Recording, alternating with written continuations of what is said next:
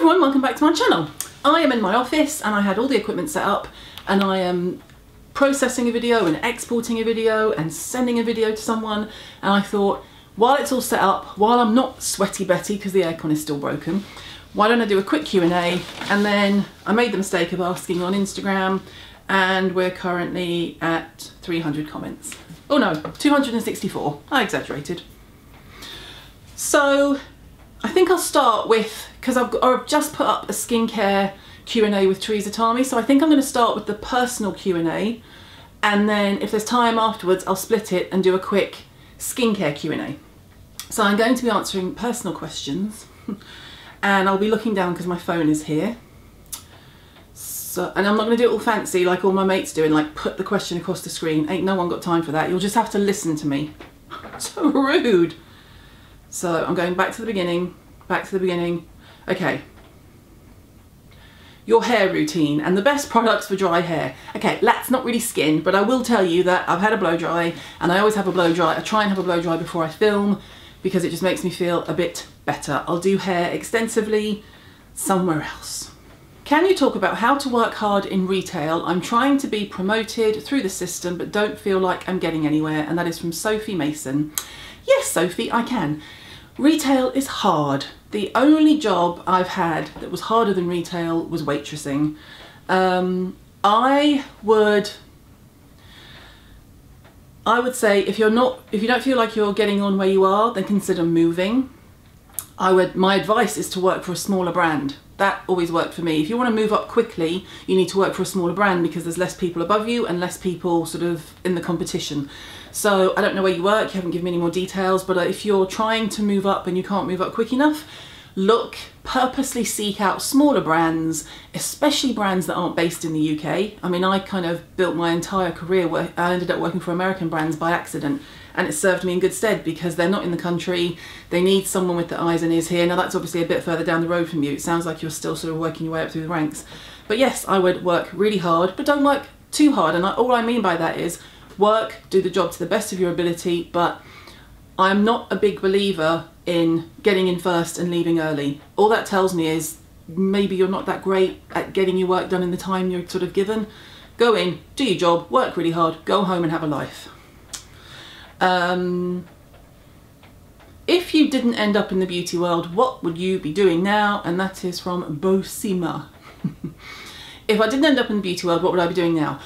Well, in my head, I'd like to be a famous country singer and living in Nashville. But I would probably, I thought I wanted to be a midwife, then I realised I'm not good in hospitals. I'm brilliant in emergencies. If there is a problem or there is something that's gone wrong, I am who you want on your team, trust me. But I'm not good in hospitals. Blood is fine, like if the kids have injured themselves and stuff, that's fine, but if they're having an operation, Mr. Hirons has to take over in the recovery room because I can't deal. I'm just like, no. So I used to want to be a midwife. Now I know I couldn't handle it at my age. I used to want to be a teacher when I was younger. And then I had kids and thought, sod that. And I'm joking, I love you. I was a nanny when I was younger. I'd probably end up being a PA. You know, I'd like to think I would run my own business, but then what would I run my own business in? I'd probably be the head of a PA school because I'm quite good at being bossy and, no really, at being organised and keeping people on schedule. There we go. Are you going to be doing consultations again in the future? Maybe. At the moment I don't have time. I am working on so many things and I refuse to let you spend good money trying to come and see me. Then you come and see me and it hasn't happened because I refuse to let it happen, and then you don't have my full attention. I'm not going to let that happen. What advice would you give yourself at 25? Don't be afraid. Don't be afraid of anything. Don't be afraid of people's opinions of you. Don't worry about people's opinions of you. Do what you want to do, put your head down and work hard. That's kind of what I did. Sorry, I'm just skipping through the skin questions. What made you want to go into the beauty industry, particularly skincare? It happened purely by chance. A girlfriend of mine, I'd always used skincare and I'd always shopped in the central London area. Everybody who's old school will know that my mum is in the industry, my grandmother was in the industry. Did I turn the mic on? Please hold. I did. I was just going to check before I did a half-an-hour video. And so it had always been in the peripheral, but I never ever thought about working in the industry until I had my second child, and I phoned my girlfriend Lorraine, who at the time was working for Aveda, and said, I need a weekend job. If you hear of anything going in Harvey Nichols, let me know. And she said, babe, I've said this story before with the Sally Hughes video, babe, there's a job going here. And I got the job, and then I got jumped from weekend girl to manager, and then from there I went like that. So that's how I ended up. But skincare happened, that was just my passion. I'm a trained makeup artist, not that you'd know it, I mean the state of it. But I retrained and did more in-depth facial skincare training because that was what I was more interested in. How do you stay so real in an industry that seems to focus on what's real? I don't know if that means to not focus on what's real. I think I'm older. I'm not trying to impress anyone. I mean this in the nicest possible way, and I hope you take something from it. I don't care about your opinion of me, and please take that the way I mean it. Obviously, I am thrilled that my readers and viewers seem to respect me, but I'm not going to be held back by worrying that you might not like me. Does that make sense? I mean it, I promise you I mean it in the best way, and it's one of the few bits of life advice I give. Don't care about what anyone thinks about you except for your deathbed people. That's what I call my deathbed people. Husband, kids, mum, dad, sibling. Maybe my best mates. But it's less than 10 people, literally. Everybody else, you don't like me, it's not my problem. I think I'm a good person, but equally it doesn't mean I would go out of my way to be a dick to you. Do you see what I mean? Okay. It's all coming from a good place. Oh, hopefully she answers this one. Oh, it was a skincare one. Sorry, I'm scrolling. How can I bribe you to swing by Texas during one of your US visits? I've been to Texas. Please forgive the state's political views. There are some of us left-wingers who keep trying to make a difference. I'm not going to get into the politics, but I love the South and I love America. Advice to someone who wants to start a skincare blog. What should I read? Here in Brazil, we don't have good ones, only makeup bloggers. I can't comment on Brazil. The only one I know is Vic, who I can link below. Advice for someone who wants to start a skincare blog, just start. That's all I did. I went on to blogspot.co.uk, I think it was. I bought a domain name. That came down the road though. My first one was .blogspot.co.uk, and just write. And that's it. That's all you need. A computer and a name. That looks like it's written in a foreign language. Sorry, can't help you there. Also wanted to ask, were you really in a band as a backup singer? Yes. Would love to hear the story of that on a vlog. It was a friend of mine called Billy Franks, who sadly passed away last year, and my husband was in his band at the time, and that is how we met. We had kind of seen each other on the peripheral before, and then we met properly when he was playing guitar and I was singing, but I wasn't doing like a full set. I was doing like one song with a girlfriend, and I thought, yes please, he's hot, definitely would. And it's now 30 years later. Almost, no joke. How did you get so funny? Your wit is hilarious. Thanks. I don't know, but I appreciate it. Okay, I know what happened. There's a ton of skincare, and then I re-edited the Instagram and said, would you mind just not doing just all skincare? And then I got more. Your 5 ride or die skincare items. Balm cleanser, acid toner, retinol, vitamin C, SPF. Oh, I've never done that before. Oh, any advice or resources for someone trying to start a career in the beauty industry? I'm spinning my chair. I can't do this when I'm doing my normal videos, but this feels more funner. In the beauty industry, yes, depends what you want to do. If you want to be in the front of shop, i.e. on the sales floor, just go for a job on any of the counters, places like Space NK, you know, places where you're going to be busy and you're going to be taught knowledge. The reason I managed to sort of gain so much product knowledge is that I was at Space NK 20 years ago in the early days when we would have trainings every single week on all the brands. So I would inquire, don't take no for an answer, pound the streets, make friends with the people, the girls and the boys on the counters, ask around, is anything coming up? Do you know if anything's coming up? It's all work, it's all hustle, but it's so worth it. It's a great industry to work in. if you could only live with one skincare product, now I'm just going to do one, what would it be and why? Oh, I can't do that, acid toners. What lippy are you wearing in this gorgeous photo? It is a MAC lip liner called something like More to Love, More Than Love, More to Love, with the glossier lip gloss on top. What do you think of male rompers? Jenny and Dixie, you cheeky thing. Honestly, do you want to add another cat? No. Monty and Penny are plenty, they do lots of pooing, and that's enough for any family, thank you. How do you balance raising children with building a career? It seems impossible at times. That's Twiglet Pudding, excellent Instagram name. It is exhausting. It's much easier now the kids are older, but when they were younger, there were times where my husband would be at work, I'd be at work. I had a childminder to pick up the 2 boys, so we have 4 children, 2 in their 20s, 1 15 and 1 12. And I would get a call saying your son needs to be picked up, and I'd be on the shop floor. It is hard work. Honestly, I think back of it, and I think a lot of it I've blocked it out. It's really hard work. You have to have a really strong support system. So my husband and I were always, you know, sort of work closely together. But yeah, it's not easy. I'm not going to lie. It's just not easy. It's hard, hard work. Did you always want 4 children?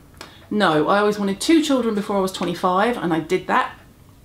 And then about 6 or 7 years later, I had a craving for a baby girl, literally.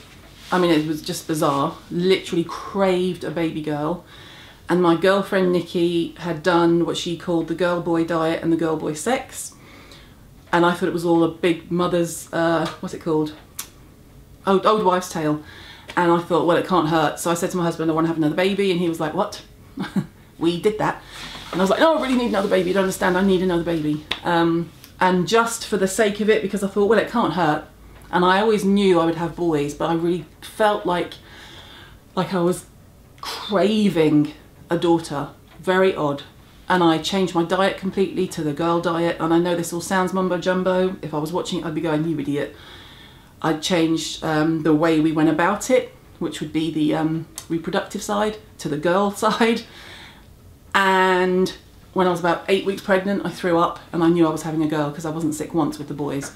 And we went for a scan, and they were like, I just knew. With Ava, I just knew everything. I knew that she was healthy, I knew it was a girl. And we went for the scan, and they were measuring, and they were saying, oh, it looks healthy. And I was like, blah, blah, blah, I know she's healthy, tell me there's no penis. And she went, pardon? My husband was like, just tell her, she's driving us nuts. And she said, you want to know? And I was like, I know it's a girl, but I need you to convince me to confirm it so I can decorate. And then she said, I can confirm there is no penis. And I was like, yes. And then Ava was born, and about a year later I said to my husband, well, she can't be on her own. The boys are bigger, she can't be on her own, we have to have another baby. And he was a bit like, okay, we've got 3, calm down, we live in central London, money, etc, etc. But that's not to say that if it was up to us, if we had loads of money when we were younger, we might have 6 or 7 kids, because we love our kids. And it was just, the whole process was a joy. I mean, I've had numerous miscarriages, don't get me wrong, I'm not saying it was all blasé and easy. But anyway, after we had Ava, I said, I need another baby. She can't be on her own. And again, it was like a craving. And I said to my husband, I'm going to get pregnant, I'm going to have a boy, and we're going to call him Max. And he was like, you're taking the planning a bit too far. And then I got pregnant, it was a boy, and we called him Max. Yes. How the hell did you manage 4 kids, career and childcare? I know. I totally get it. It never ends. It's really busy. Our household is busy. Even, you know, even that the older ones are bigger and help out, it's really busy. That's all I can tell you. It's busy. Expect hard work. Expect lots of tears, but expect tons of joy along the way. Is it true that you don't like the Clarisonic, and if so, why? I don't like the Clarisonic. It's all on the blog. I'll put a link below, because people use it as if they're dusting grit off their face. That's why. What do you do to clear your mind when things get a bit too much and you need to refocus on yourself? I go in the kitchen, I shut the door, and I watch SVU while I make a cup of tea and plan food. No joke. Or I go and lock myself in the bedroom and do the same thing. I would love to know about your career in beauty business. I started following those. Okay, I'm going to put a link below to the Sally Hughes video, the very first one, because I talk about my entire backstory there, and it saves me going over it again, and I will put that there. Random, best affordable area to live in or near London? There isn't one. It's not affordable at all. What does your husband do? Mr. Hirons does not like me to discuss his business, so I will honour that. He keeps me in check. That's what Mr. Hirons does. He runs our operation like a ship. Top 5 facials in London, preferably various budgets. Please could you recommend top 5 facials in London? Teresa Tarmey, obviously. Teresa Tarmey. Now I haven't had some of the big facialists that are sort of up and coming and really popular. I haven't had those, so I can't say. I would possibly say Decleor and Clarins. I love a French facial. Biologique Recherche at EF Medispa. I would go and see them. And I'll link these below because I have a feeling I'm just rabbiting now because it's getting on. Biologique Recherche, Clarins, Decleor, preferably not a department store one because that tends to be quite formulaic. And actually, for the routine that you get, and this will surprise some of you, but for the thoroughness, Dermalogica. Have that. Opinion. Okay, I might end with this one because this is like the best question ever asked to me. Opinions on swearing with children and them swearing. I know you slip out the occasional profanities. Yes, I do. Here's what I think. When we had the first child, when we had Ben, son number 1, as we call him, I was absolutely adamant. I was about 22. I was 22, not about 22. You were there, you can remember. And I was adamant we wouldn't swear in front of him and, you know, don't swear. And I came from a family up north. My mum and dad never swore in front of me and I never swore in front of them. And I remember I once told a friend of mine, Lindsay Adkins, if you're watching this, I told him to piss off in the street because he was being mean to me. And my dad chased me up the stairs and smacked my ass. No joke. So I come from a family where you don't swear. My husband doesn't. And then I didn't. When I became a late teen, I think it had the opposite effect on me and I turned into Sharon Osbourne. So we have always, since, well, what happens is you do really well and then you have 2 kids and then you just start effing and blinding everywhere because you're so stressed. So here's what I think. My kids will swear in front of us, but they never swear at us. Does that make sense? So if they swore at me, I'd slap them across the face. But I've never done that. If they're swearing at each other, that's the hardest part because your children, I don't know if you have young children or if you have young siblings, but as a parent, don't get involved in their fights. They will call each other names that you haven't heard since you were backstage with Led Zeppelin in the 70s. Don't get involved, leave them to it. Because what happens is if you step in, they both come at you like velociraptors. So yes, we swear in front of our kids. We never swear at them.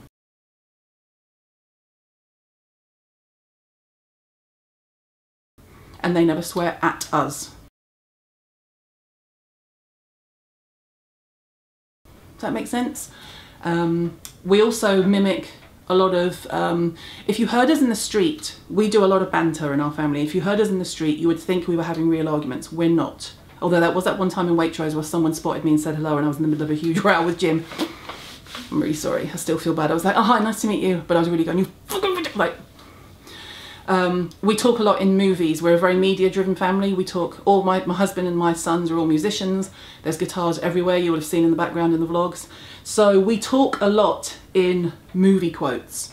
Our kids have nicknames from movie characters in a really good, healthy way, not in a sad way. So we will, and we're obsessed with the Goldbergs at the moment. So I frequently call my kids idiot, and moron, but that's from the Goldbergs. So they know I mean it in that context and I don't actually think they're stupid. So, but in answer to your question, yes, we all swear. Let's do a couple more because I don't want it to go on forever and ever and ever. I'd love to hear more about your time growing up in the South. I grew up in Mississippi from when I was 4 to 10. We went back in 1999 to see my grandfather who wasn't well at the time. I loved it. I had a great childhood. We moved back to the UK when I was 11. My grandmother wasn't well and my mum couldn't bear to be away from her. And we moved back. But I love the South. I love the people. It's beautiful. Absolutely beautiful. What would you say in response to people who never have enough time for skincare? How do you motivate your clients and set expectations for their at-home care? So this is kind of in between, but what I say is you have as much time as you want to make. So I know if I put time to go to the gym, if I was committed, I would make time. I'm not. It's my own lazy fault, as you can probably tell. I make sure I cleanse my face every evening. That's always going to happen no matter what. So when people say I don't have time, I do get quite arsey and say, in a nice way, and say, oh really, you don't have time? I worked maybe 70 hours last week and I have 4 kids. Not interested. I guilt them is probably the answer. I guilt them. Do you still think opening your own spa, nail salon is a lucrative business, or do you see those businesses declining? I don't see them declining, but I think you have to be really careful where you open. I think you're going to make a much better living if you open somewhere locally than on a high street. Because if you open locally, you've got your local traffic, you become the only place to be. If you open on the high street, you have competition from the big department stores and the concessions in those department stores that are probably going to be cheaper than you because they can afford to be. But no, it's not going anywhere. I mean, beauty is booming. It's just, I think the key is your staff and where you put your business.